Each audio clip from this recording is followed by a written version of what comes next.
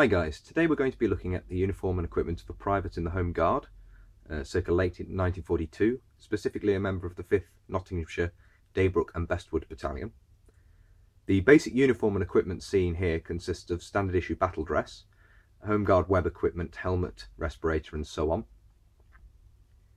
Starting with the weapon carried, this is the M1917 Enfield rifle, an American derivative of the British pattern 1914, manufactured in .30-06 caliber. Weapons used by the Home Guard were often marked with red paint if they were non-standard US caliber, and you can still see remnants of this red paint on the nose cap here.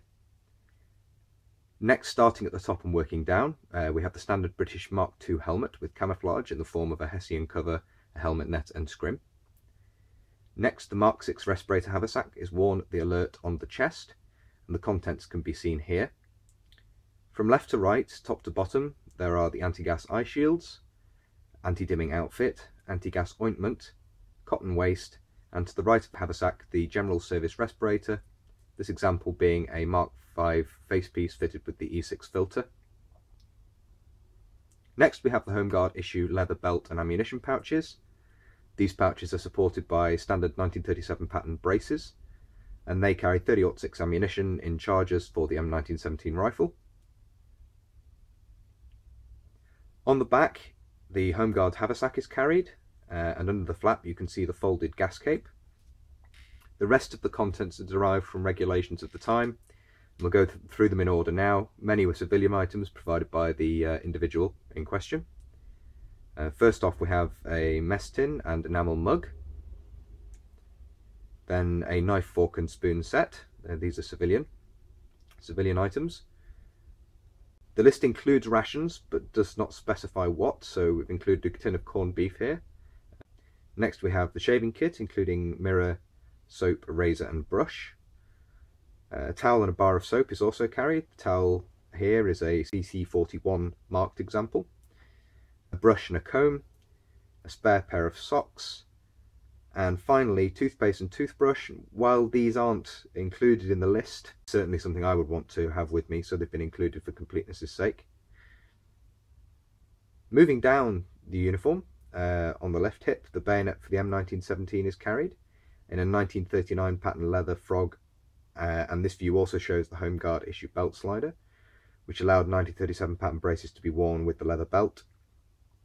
On the right hip, the standard issue enamel water bottle is carried in a leather other services carrier.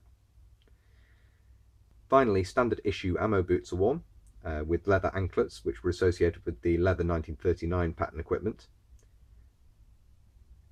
Now we can take a look at the basic uniform, this being battle dress serge. The insignia consists of Home Guard titles, and beneath these battalion distinctions, this being the 5th Nottinghamshire Battalion, so represented by NTS 5. When not wearing the helmet, the field service cap is worn, with the cap badge of the associated regiment, in this case the Sherwood Foresters. Finally, underneath the battle dress, a civilian shirt and braces are worn, and by way of completeness, underwear consists of civilian woolen socks, and as it's late in the year, long cotton drawers. So there we are, quite a well-equipped member of the Home Guard. By this time period, the Home Guard had got over the problems which had arisen certainly in late 1940, early 1941, where post-Dunkirk rifles had actually been taken away from the Home Guard to help re-equip the regular army, and there was very little equipment available for them, be it weapons, be it individual equipment, as seen here. But by this stage, the Home Guard had their own set of equipment, as you can see being worn here. Their own set of equipment, their own haversack and military issue respirators and so on. This video was a collaborative effort between me and my friends Alan and Ramsey. Ramsey being the gentleman in the photographs, and both he and Alan provided some of the kits shown, so many thanks to them. As I always say, I hope you found that interesting, and until next time, bye for now.